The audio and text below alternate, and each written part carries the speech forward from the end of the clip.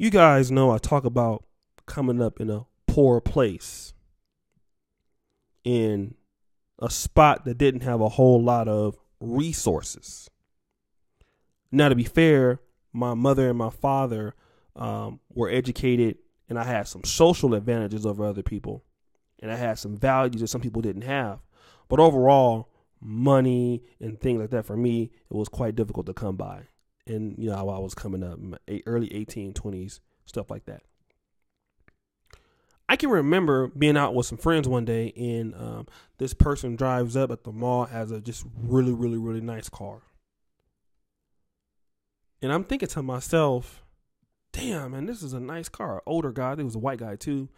And I'm thinking to myself, like, man, that's a nice car, man. I wonder what this guy does for a living. But the guys I was with, they was like, man, fuck him, man. You know, he white, man. He probably, you know, doing something illegal, or, you know, just, they was coming up with negative excuses as to why this person had this car. And I never understood why these niggas was talking like this, you know. And that's not even all. Sometimes you would go into nice neighborhoods. My mom would take me over there, let us see some nice houses. You know, we couldn't afford it, but she would just drive me over there. She said, "You're gonna live over here one day." But we always was mesmerized to know, what do these people do? And my thought was, I want to be like these people one day. But, you know, some niggas, this is a black show. When you are doing well, are doing better than they are, the problem is never them. It's always you. Now, ain't that a bitch? Don't that sound crazy? Person A, who is successful, did everything that they were supposed to do in their life. Put in the work, adjusted to situations. This is important. That means what you thought was going to work didn't work, so you adjusted your situation to make it work, to become successful. Person B, who does the things the way that they want to do it, even though it doesn't work, even though it yields no result, but feels that the world owes him something, is mad at you. He pocket watches you. He talks about you. He wonders and asks questions about you when he sucks. This is interesting. And I'm bringing this to light because I had a conversation with a YouTube friend of mine who's doing better than me. He's been having this issue in another part of the community on YouTube, not in the black community per se, but he's been doing very well. He takes time on his channel. He edits really, really good videos. He produces really good content. He's very consistent. He's doing very, very well for himself. He does really, really good job with engaging his subscribers. He does what he's supposed to do. He gets great mentorship. And because of that, he executes. And it shows in his numbers. Let me go back to that. He executes. Therefore, it shows in the numbers. But there's some dummy out there that's mad about the numbers, denying that the man had to execute to get there. All because he think he should have it. He feels he deserves it. So instead of being intelligent about the situation, trying to learn, what is it that this brother is doing that I can do myself? Instead of being a punk and sitting here hating, instead of, let me find out what he's doing. Because after all, this is a big enough space where we can all eat. We don't have to be competing, especially this is the white man's platform, let's be honest. There's enough room for me and you and whoever else. Hell, we can share best practices and we can both get good together. But because this person is such a hater, he goes around wasting his time trying to tarnish somebody's name who is executing properly.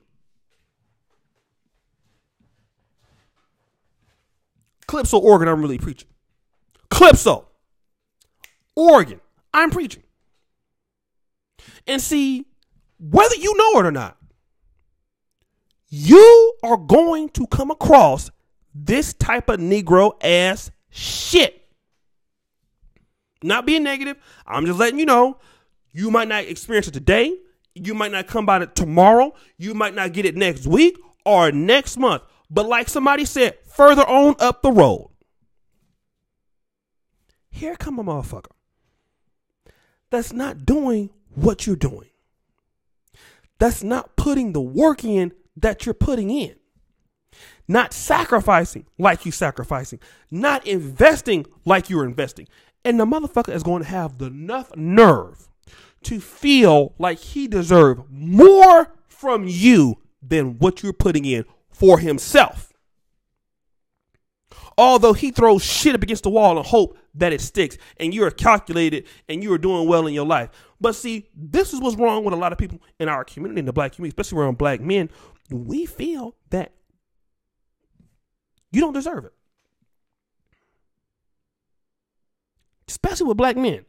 So we got that bad. Other black men and brothers, we got to be honest with each other. When we look at each other and some brothers doing well, tell me sometimes you don't feel like this nigga don't deserve that shit. Why I don't have it? The fuck he got that for? You ain't looking at the time that the person put into it to do what he's doing. See, think about that. That's how people get scammed. You go over to Africa, you go over to the Dominican Republic. The people never think about all the hard work it took you to save up for that vacation. Because they're not being successful and they're doing bad, and you go over there, they're trying to rob you and scam you. Why? You don't deserve it. You don't need that. Then they try to make themselves feel good by saying, oh, he'll get it back again. But they're not even looking at the hard work that you put in to get over there, to do what you're supposed to do. And see, that's what some niggas don't get. And a lot of times you lose sleep because you might be a great person. I'm trying to get everybody to win. I'm trying to help all kind of people, man. I don't understand why these people hate me. Like what's going on? And you know what it is? Because some people won't deal with the biggest issue in their lives, themselves. Because see, it's easy to blame other people as to why you're fucked up. You're not performing. You don't want to deal with yourself. It's easy to say, man, why is somebody fucking with him? Whoever fucking with him, they lames, they losers. You know, because you spend all your time hating on successful people. See, that's easy. See, when you ain't shit and ain't about shit and then everybody knows it, see, because people tell you that you fucking up. You don't want to hear that. But it's easy to go around talking shit about somebody else who's actually doing the work. But see, one thing I love about problems, just because you ignore them, they don't go away. See, you like that? See, in 2011, if you wasn't shit, you can talk about me all you want. You can talk about Jesus all you want. You can talk about Leroy down the street all you want. And you could even be right. But if you don't fix yourself in 2019, if God lets you live, you going into that motherfucker not being shit. That's what I do know. Oh, I know that. Because whatever problems you got, can't nobody fix them but you, nigga. And you can sit around all day if you want, talking about what other people have and why they don't have it, why they don't need it. This person copied me. They did this. They biting this person's style. They do. But what are you doing? And that's regressing motherfuckers' language. A person who ain't doing shit regressing, they got time to talk shit about other folks. Because that is a stupid Negro trait. It is a hater trait. A hater, a broke nigga, no talent trait. That is what they do. And some of y'all wonder why. I don't get this. Because, like Cat Williams says, that is their job. To be completely unsuccessful, no talent fucks. That is what they are, thank God for. And the deal is they got to come to terms with their lack of work ethic, their lack of talent, their lack of creativity. That ain't nobody's fault but yours. Because, see, there is what they call mentorship. See, some people think they know everything and they got it figured out. If you're not getting your results that you want, you don't got it figured out. You need help. You need to do something different. And see, that's the problem that a lot of you niggas don't want to hear. But see, that's why some of y'all are fucked up. And again, you are where you are right now. There's a saying. Because 5 years ago, whether you know it or not, you planned for you to be where you are. So if you ain't shit, you planned it. That's what happened. That's what you deserve. So I just want to say that, man. I definitely apologize for anybody who hurt and feelings. I really don't give a damn. But that's just really it. So again,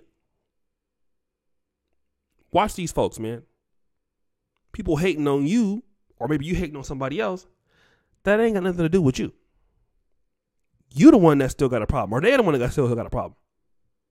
You need to be trying to find out what somebody is doing to get successful instead of sitting around hating on somebody all the goddamn time. You need to be figuring out what somebody else is doing instead of sitting about being mad all the time like a little punk. That's all I got to say. And as you know, the buffoonery remains at an all-time high. I'm out.